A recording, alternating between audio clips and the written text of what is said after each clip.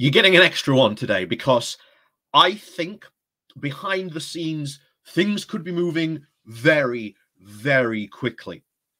Just yesterday, we had reported about one of the things that was stopping a lot of Tories from, shall we say, sending in their letters or maybe deciding to keep Johnson was the fact that there was still no clear successor to who would take over Johnson.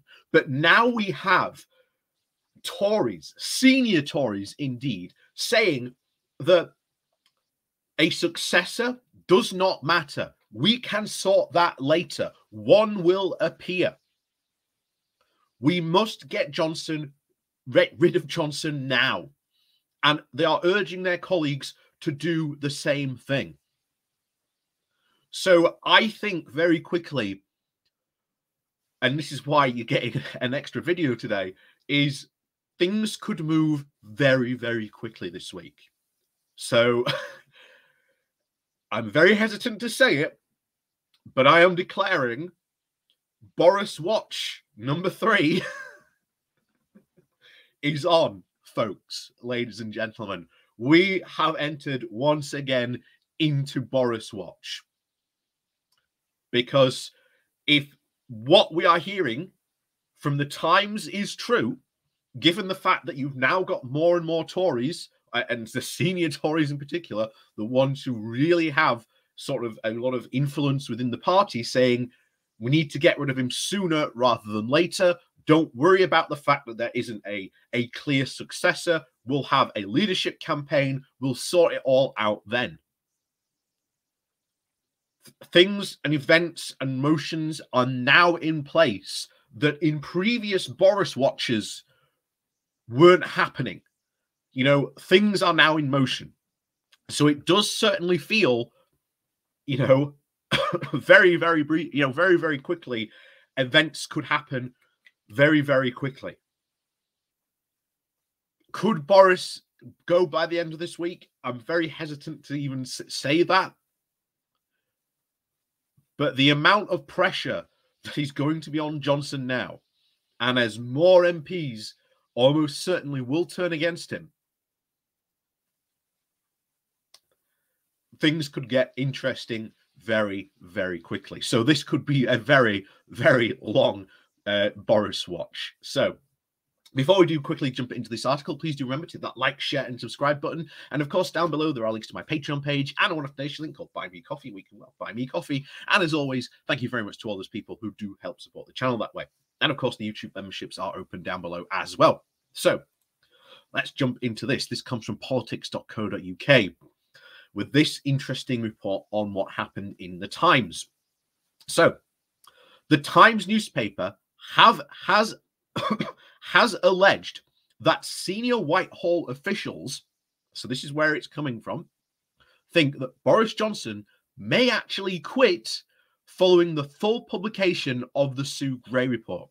And we are still waiting for that report to be published. We still do not know when Sue's going to finish her report, but needless to say, if you've got senior Whitehall officials saying once the report's out in full, he will not be able to stay and he will be forced to quit by it, is very, very interesting. The newspaper has published the testimony of an anonymous Whitehall official who says that the report's findings are